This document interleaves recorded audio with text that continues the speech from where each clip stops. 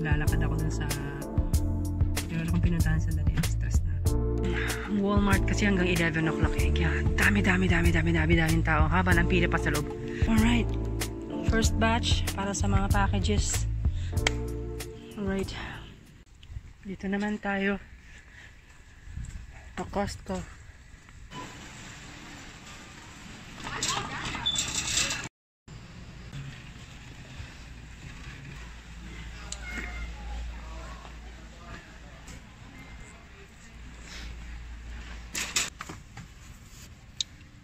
This is my favorite. Isang malaking tipak ng Philadelphia cream cheese. Kung wala lang akong cancer, every month meron ako nito.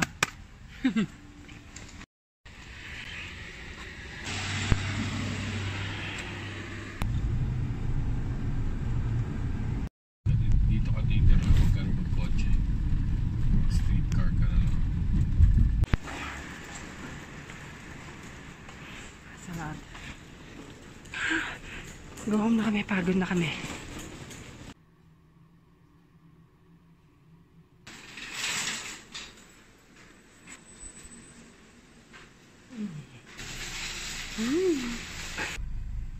Dito kami dumaan ngayon. Punta lang akong Whole Foods ulit dahil wala nang laman ng fridge. Whole Foods tayo ulit. This is Mount Sinai Hospital. Diyan ako lagi nagpupunta nung ako ay na-diagnose, nung transfer nila ako dito sa Toronto kasi nandito yung Princess Margaret. Diyan ako pinasa sa cancer care na yan. Sabi sa akin, mag-chemo daw ako dahil incurable daw yung aking cancer. Sabi ko, nope, thank you. Nagsasolid ng cart. Oh, papa, hindi mo kaya, papa. It's too much. Oh, shit. Sira ulo ito. Oh my goodness. Ayun dun. Sino sira ulo? Ikaw. Galit na. Alam niya, alis na si mama. Dito tayo nagpa-park eh. Dito. Siyempre, palagi naman lahat ng parking sa Toronto may bayad. Pero dito sa Whole Foods na to meron din. Pero ang maganda naman sa kanila, pag $25 and up ang binili mo, libre ka na. At least $25 lang, di ba? Kaya lang, pag nawala mo itong ticket, pag nawala mo to, bayad ka ng $36. Can you imagine? $36 for your parking kahit gaano kakaigsi. Kaya kailangan hindi mo wawala. Isang beses ko lang nahulog ito dito sa elevator dahil mayroon akong kinalikot. My gosh, pagbalik ko nandun pa, salamat. Imagine mo, $36.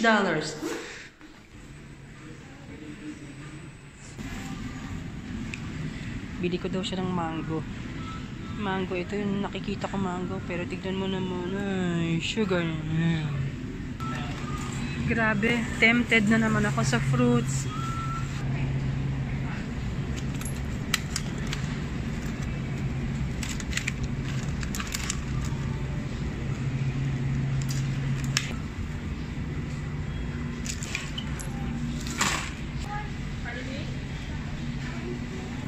Grabe.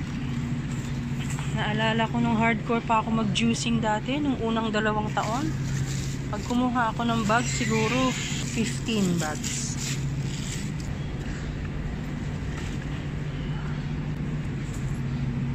Organic salad. $3.50. Organic grapes. Gusto kong kumuha ng organic grapes, di ako kumuha. Papapayat muna tayo ng konti. Alright, marami pa akong dandelion, so hindi pa muna ako kukuha. Guys, if you can avail of dandelions, you do it sa juice. May kale pa ako.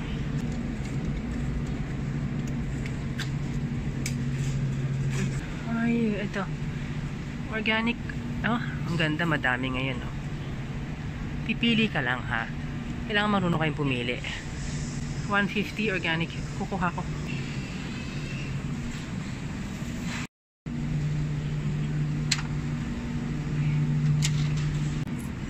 Bili tayong upo.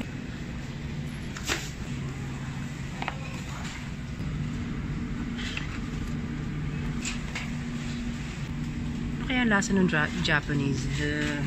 poppy seed, ranch, Greek.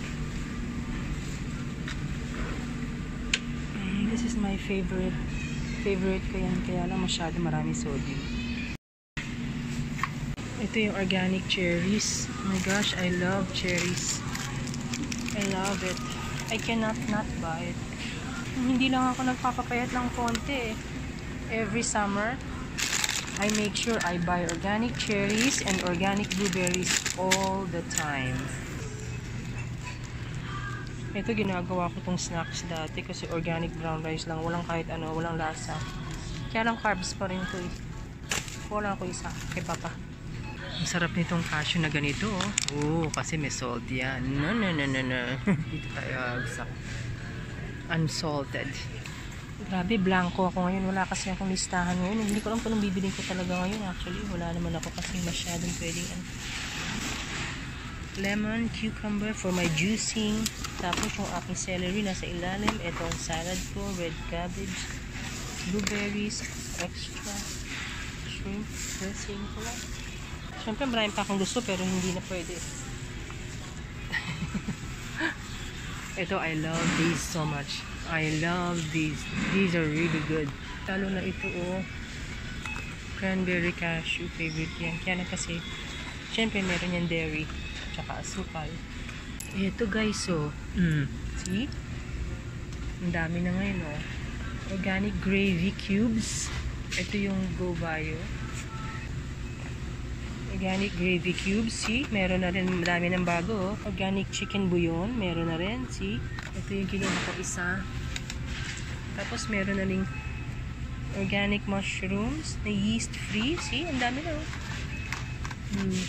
Tapos meron na rin onion. So, yun yung ating vegetable bouillon, diba? Mushroom, beef, chicken, gravy.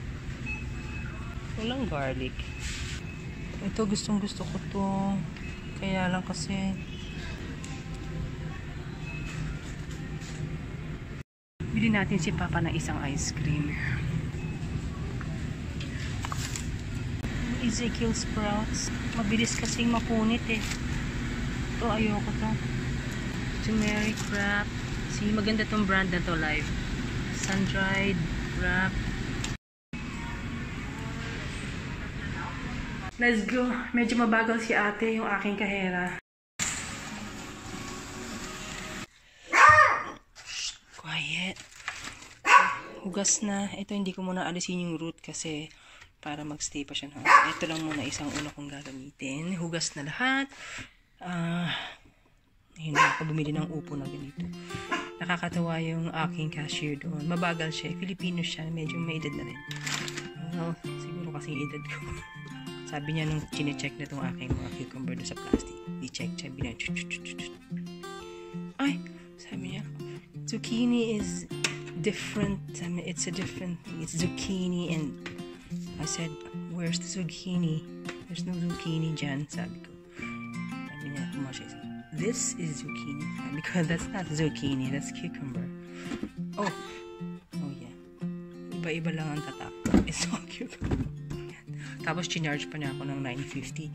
Nakita ko, kamali siya siguro, right? Siyempre mas mahal ang zucchini. Tapos hindi na niya inana. Parang hindi na niya nabalik. Dapat $7.50 lang, hindi $9.50. Pero hindi ko na siya inana kasi para maano na kasi masyado matagal. Daming pila. Okay lang. So, pang juice lang naman natin ito.